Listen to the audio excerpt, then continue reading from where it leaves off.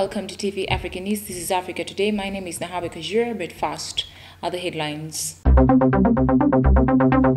The Electoral Commission sets December 16th for Kayunga LCV by-election. A new beauty pageant launched to empower PWDs. An Ethiopian MP Ahmed announces government reshuffle. And in our sports today, Oduparanka Football Club confirms Dudu as technical director. Once again, thank you so much for joining us. We start with one of our top stories.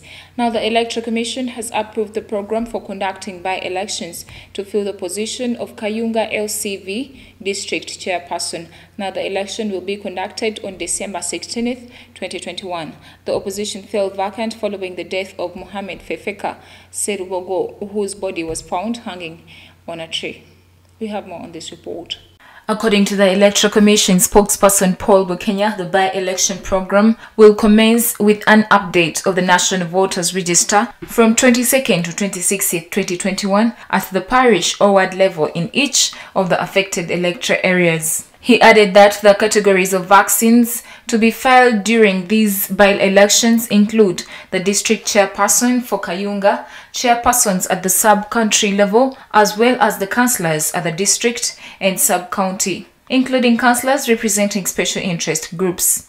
He explained that the Commission has appointed Tuesday, October 26, 2021 as the cut-off date for registration of voters and transfer of voting location in the above affected areas. Bukenya said the nomination of candidates will be conducted on Friday 29th and Saturday, November 30th, 2021 at the respective district headquarters. He stated that polling for the district chairperson, Kayunga, and other local government councils shall take place on Thursday, December 16th, 2021 at all polling stations in the affected electoral areas.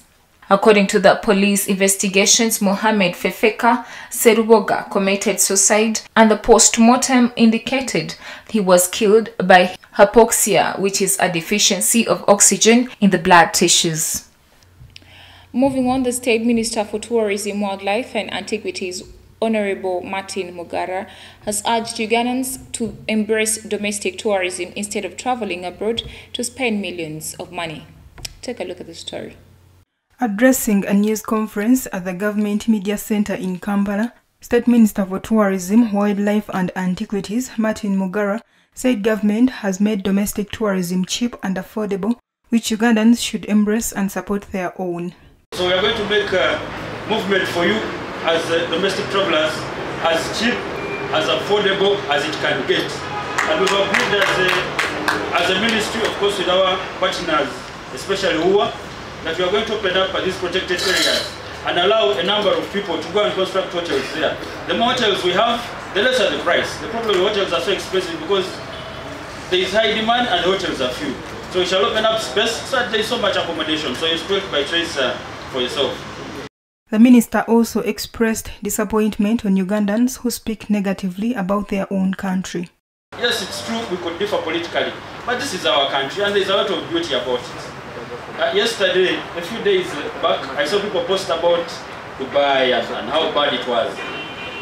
But if you see what the other foreigners were doing or talking about Uganda, marketing us even more than the Ugandan. So I know there is no country that is perfect out there, whether you're going to the US or within the East African circles to Kenya. There are challenges here and there. But let's talk about the good a little bit more than the negative. Minister Mugara also set off a group of cyclists from Kampala to Masaka as part of the 59th Independence Day celebrations, which is also aimed at encouraging Ugandans to embrace cycling for good health. Of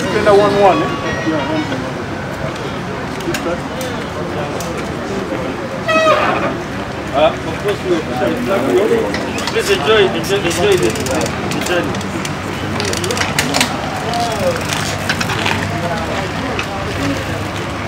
Nalugo Muyingo, Africa Today. Thank you so much, our reporter. We take a quick break. We shall come back with more news.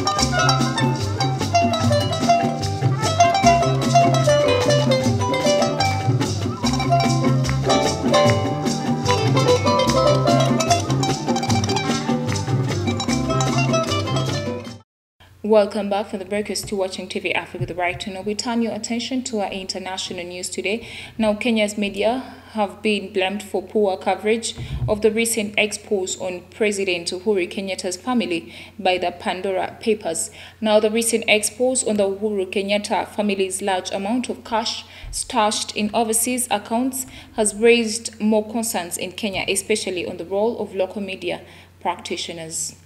Our reporter has more. Several foreign media exposed how Kenya local media had gone mute on covering the Pandora paper leaks.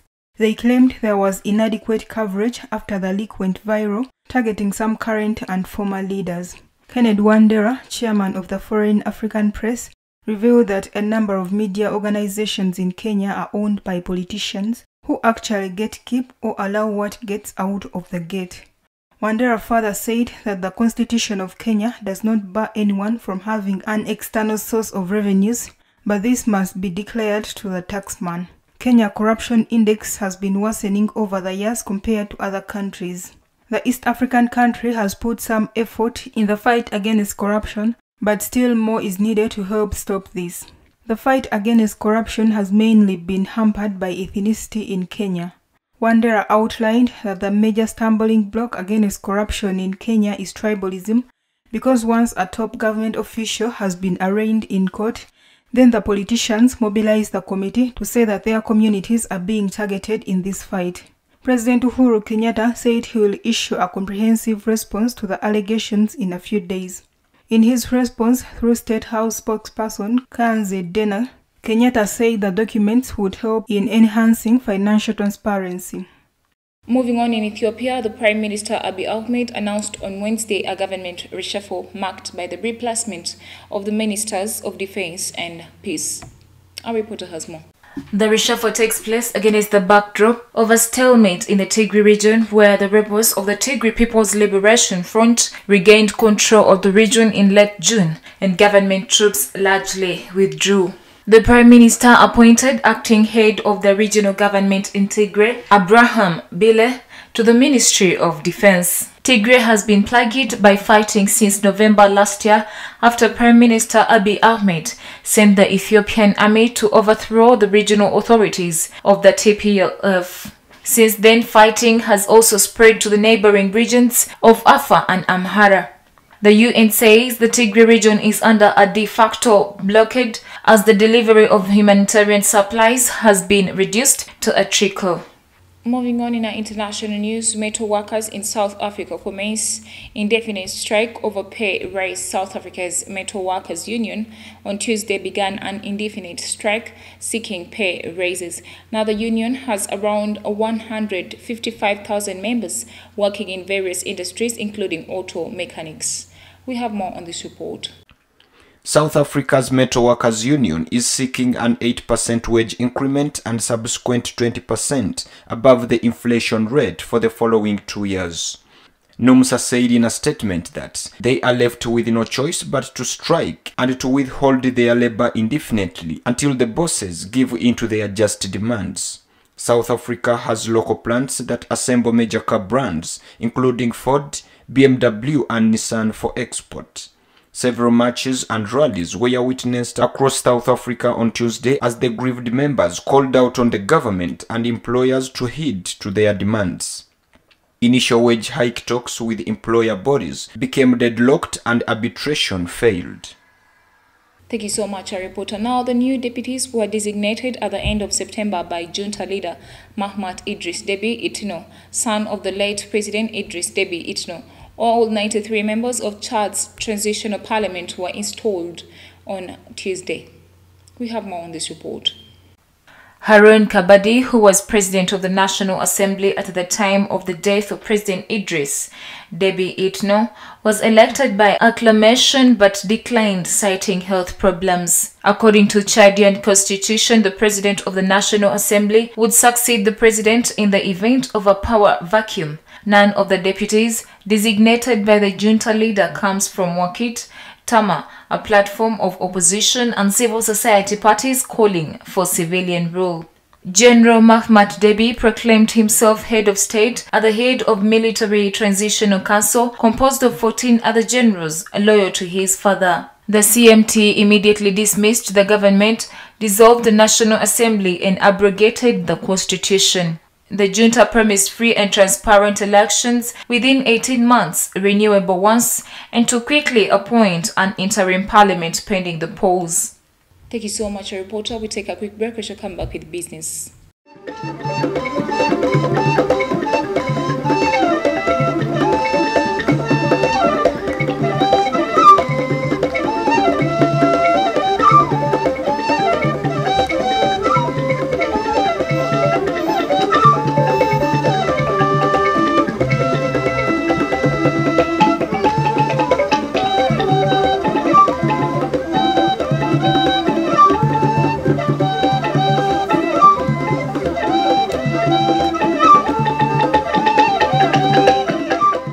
Welcome back from the break. You're still watching TV Africa The Right Now. In a business news today, Google said on Wednesday that it will invest $1 billion over the next 5 years to allow for faster and more affordable internet access and support entrepreneurship in Africa. Now, internet reliability is a problem in Africa, where less than a third of the continent's 1.3 billion people are connected to broadband, according to the World Bank. We have more on this report. According to Google and Alphabet boss Sundar Pichai, huge strides have been made in recent years, but more work is needed to make internet accessible, affordable and useful for every African. The investment will support digital transformation by ensuring improved connectivity and access, he said in a statement. The funds will, among other things, go towards infrastructure development, including the Equiano subsea cable that will connect South Africa, Namibia, Nigeria and St. Helena with Europe. The deal expands Google's pledge announced 4 years ago to train around 10 million young Africans and small-scale businesses in digital skills. Internet access is also hampered by the affordability of smartphones. Google said it will help partner with Kenya's telecom giant Safaricom to launch affordable Android smartphones for first-time users. The project will later be rolled out across the continent, with other carriers such as Airtel, MTN, Orange and Vodacom.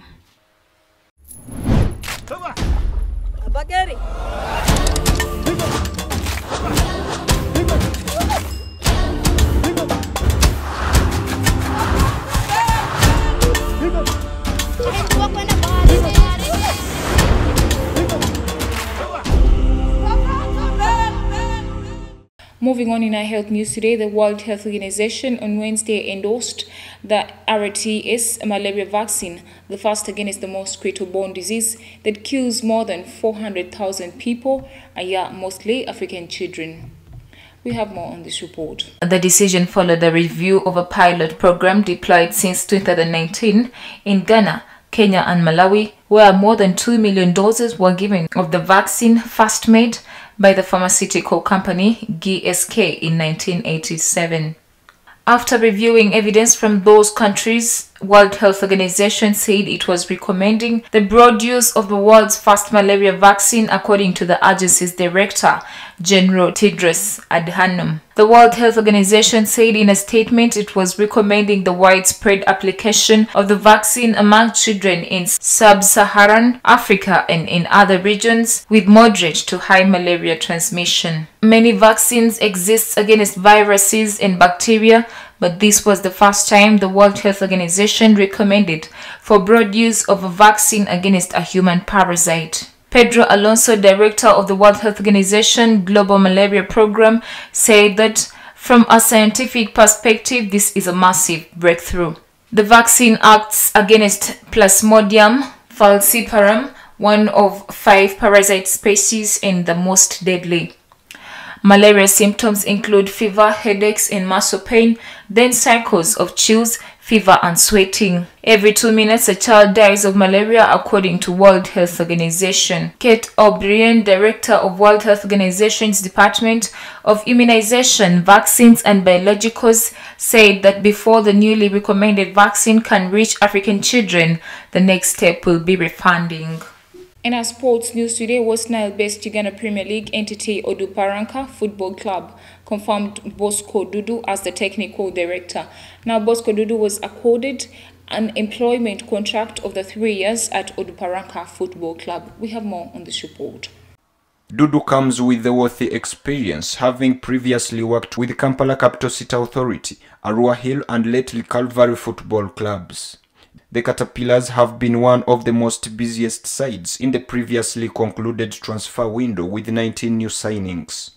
The new recruits include Shabani Muhammad, Sande Opio, Nathaniel Atamba, Jime Ndalambi, Michael Lutaya, Congolese international Tibo Balemangi, Tabani Wijo, Abbas Katerega, Martin Aniko Oso, Isaac Okelo, Rashid Agu, Dudu Ramadhan, Robert Chitabarwa, Nathan Olora, Yakin Rashid, Ivan Okelo, Oscar Luma, and James Jarieko. They also have George Lutalo as new coach and Juma Sechizivu as the assistant coach. Oduparaka will host the Ameside Uganda People's Defence Forces on match day 1 of the 2021-2022 Uganda Premier League seasons at the Ababet Greenlight Stadium in Arua on 15th October 2021. Well, thank you so much, reporter. Before we end the bulletin, let's have a recap of our top stories. The Electoral Commission sets December 16th for Kayunga LCV by-election. A new beauty pageant launched to empower PWDs. An Ethiopian MP Ahmed announces government reshuffle. And in our sports today, Oduparanka Football Club confirms Dudu as technical director. Thank you so much for being a loyal audience from where we started from. Don't forget to subscribe to our YouTube channel. We shall keep updating you. It is TV Africa, the Bright to Know.